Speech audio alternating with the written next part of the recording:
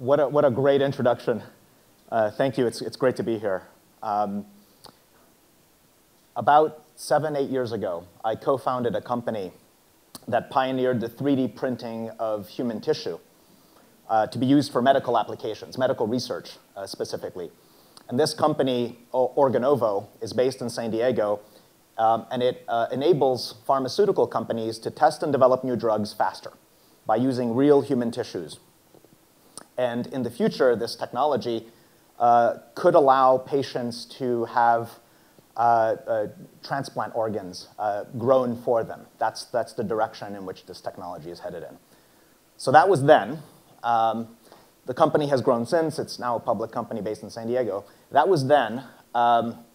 Today, I'm obsessed about leather for handbags and meat for making foods and snacks. And let me tell you, what I'm doing today may well be more important.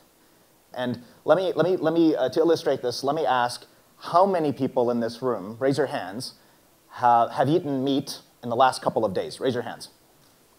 There you go. Good, good.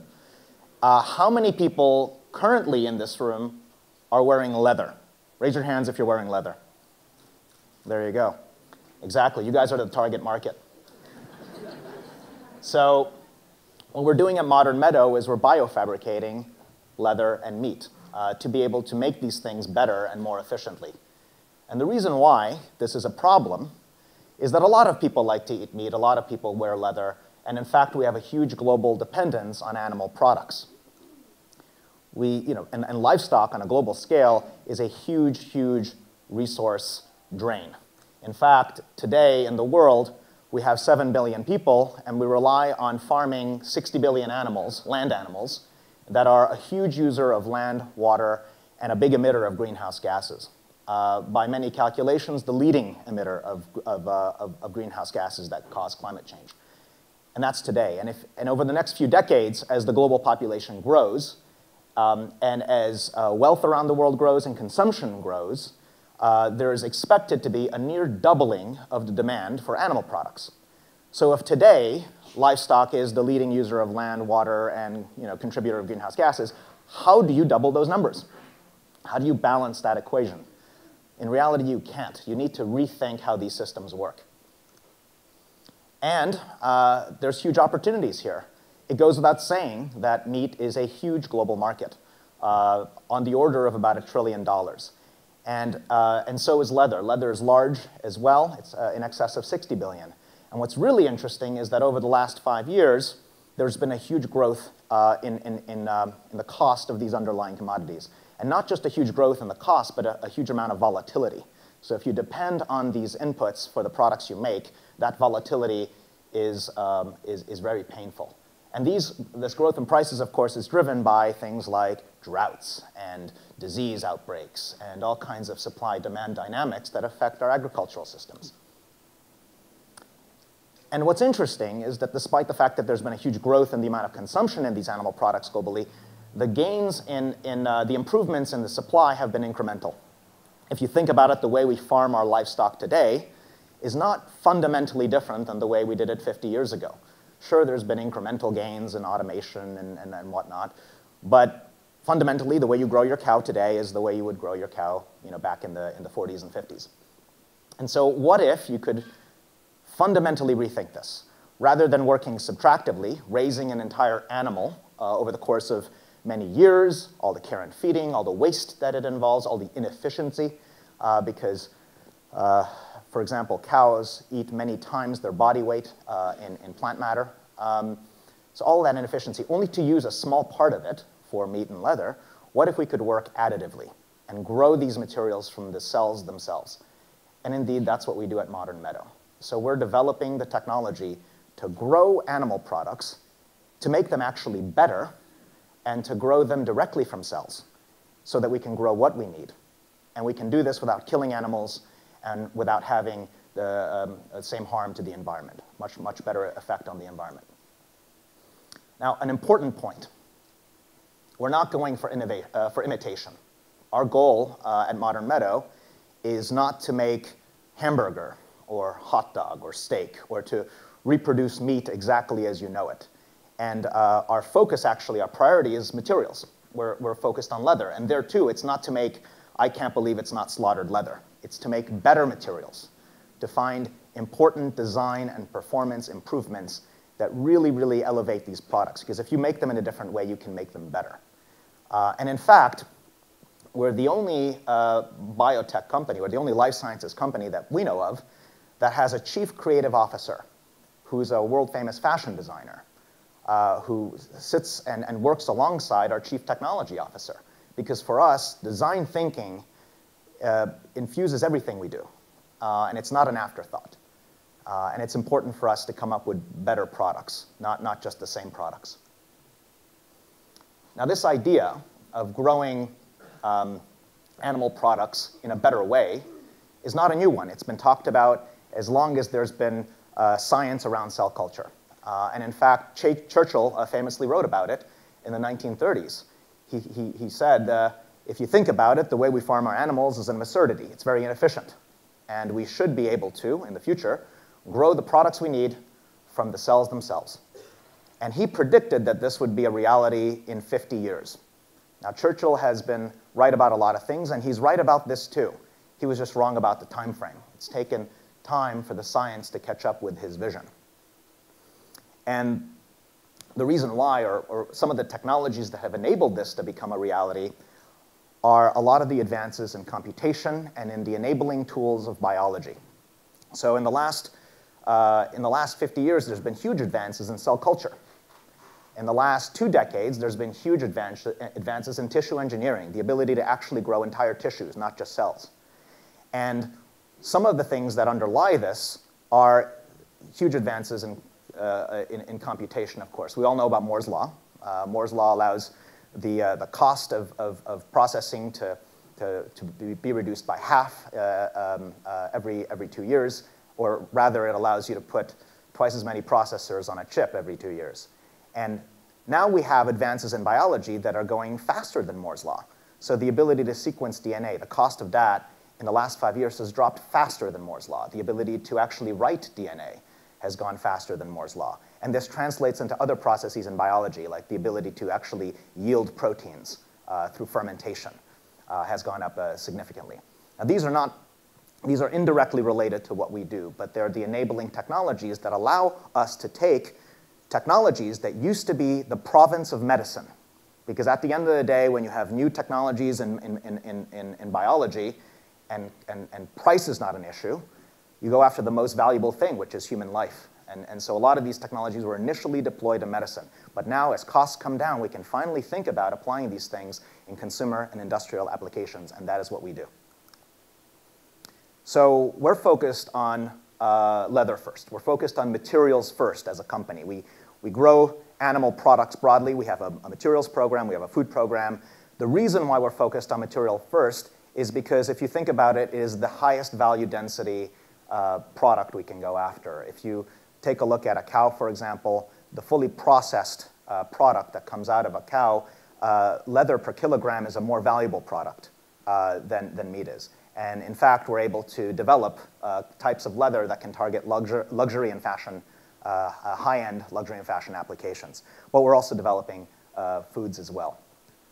And so our focus on materials, the way we think about it is that there's been a huge advance in materials since as far back as civilization. If you think about it, we've defined civilization and the important eras in civilization and human history by the materials we have mastered. And it started with our ability to master natural materials. So in the Stone Age, the main ingredients that we were able to work with were things like leather and wood and shell and bone, etc. And then since then, we've been able to master alloys and metalworking. And then in the 20th century, there's been huge advances in plastics and semiconductors. And since the discovery of DNA, there's been a biotechnology age. So we like to think of the current age that we're in as really a biofabrication age, as a biomaterials age. And in fact, If The Graduate were to be filmed today, the one word would not be plastics, it would be biomaterials. So the process that we use to actually grow leather is we take cells from an animal, and this could be any animal. It could be a cow, an ostrich, a crocodile, you name it, and we can take the cells from the animal through a biopsy of its skin without harming the animal. And we can exploit natural variation, so to actually find the best performing cells from the best animals, the best kept animals and the healthiest animals. And once we've found the best cells, we grow them in large quantities. So we expand the number of cells, and then we get these cells to produce collagen, because collagen is the main protein building block of leather. So we've developed ways of actually bioassembling the cells to have them produce collagen and to create sheets of material that we can grow together to create essentially a form of hide. And this is hide that is identical in protein composition to natural hide. So this is a real leather, except that it doesn't have hair on it, it doesn't have flesh on it, it doesn't have fat on it. So it's actually a lot cleaner to take it into the tanning process because you don't need to lime and delime it and remove the hair, flesh, and fat, which is really, really messy. And you can skip many parts of the tanning process, and you can use a much more benign chemistry when you tan these materials. And then we tan them, we finish them, and then we work with partners to make fancy products. And this is a movie that we use to illustrate this process, where we show how we actually make the materials. It's more illustrative. It's the way we've been communicating this process to our partners. So let's take a look at the film, shall we? So to imagine the most perfect cow.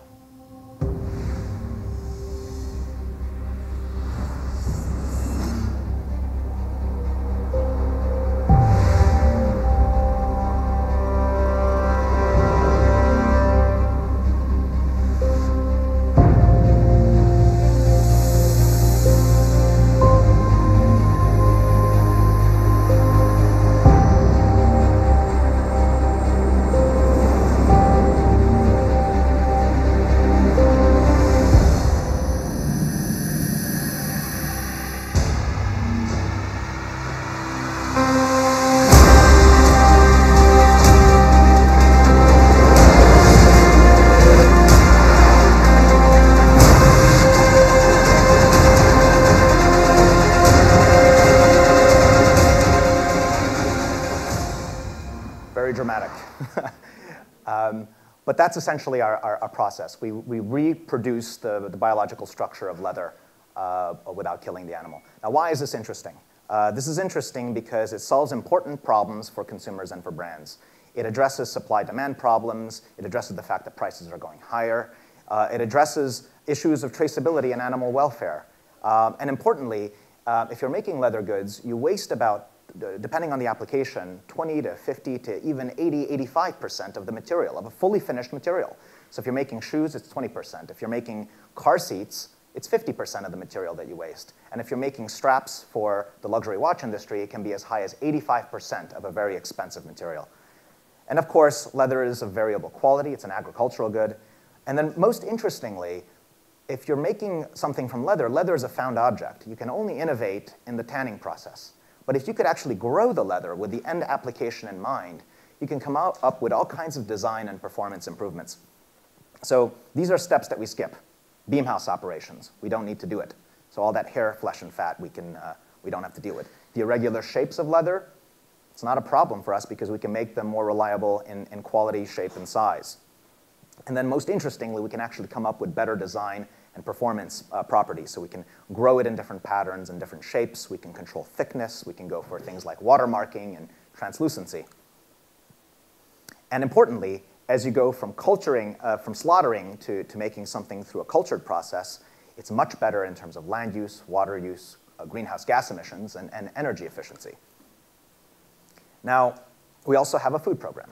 And there's a lot written about what we do in the press about our food program, even though that's less commercial. And there, also we like to think of it, of culturing in food as having a very long history. Because if you think about it, we've been culturing and fermenting foods since all the way back to beer, wine, cheese, yogurt. In fact, you cannot have a fun weekend without something consuming a food or a beverage that's been cultured or fermented. And we like to think of what we do, culturing or fermenting meat, as being just the next chapter. And so we've come up with a food product that illustrates this idea that you don't have to, if you're going to reinvent the process, you can come up with an entirely new product. And this is a product, it's a conceptual product, it's not commercial. We call it steak chips. And it's a crunchy form of beef jerky that's made without killing an animal. It's nutritionally very high value. It's a lot of protein, very little fat. It's delicious. It's very umami and savory. It's made from very high quality ingredients. All the ingredients here are natural cells, no GMO, grown in natural ingredients, and through a process that is very transparent. So unlike a slaughterhouse, this is a process that you can actually see completely unfold in front of you. And in fact, we've had, I'm going to skip the process of how we make it, but essentially it's similar. You grow the cells, and then there's a lot of chefing up to make our chip products. And our vision is that in the future, leather and meat and these products will be brewed.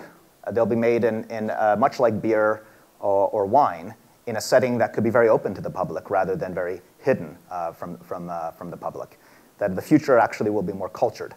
Now I've brought some sample steak chips, and I should say we've had at this point a couple hundred people taste it, and they're all alive and well.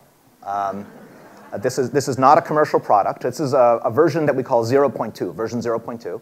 So last year we had a version 0.1 that a lot of people tasted, and at this point I'm going to look for a few volunteers to come up and to taste cultured steak chips. So how many of you would be interested in tasting cultured steak chips? Raise your hands. Okay, all right, excellent. So I'm going to need some volunteers. You there, fantastic. You in the red sweater, if you can make it out. And then David, can we get David Rowan to come up here as well? Are you insured? Yeah, well, yeah, we'll see. And then I'm going to ask also, if you don't mind, my friends from Noma to come up. So Lars and Ariel, if you guys could come, to get a chef's perspective. Okay, so we've got 3 bags of cultured steak chips, and if you guys would be willing to open a bag and perhaps split a chip and share it with someone, and opine on how it tastes. Can we eat the bag? What is it? Can we eat the bag? The bag is not so edible. Okay. But it was lovingly prepared by Francoise. So you can try to eat the bag if you want. Max, you go first.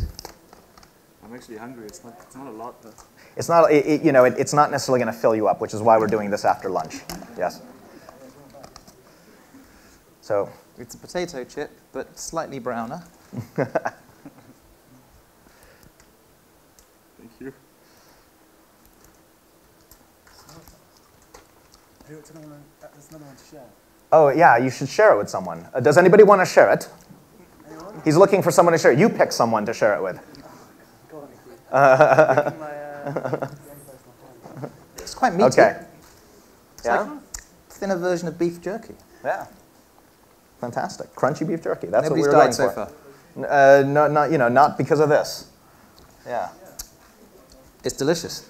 But we are running into Caleb's time. Oh, well, in that case. Do you have like closing words? Well, I would say that what goes really well with meat is vegetables. Okay. So that's a good segue. Can we thank Andras and his new kind of meat? Thank you very much.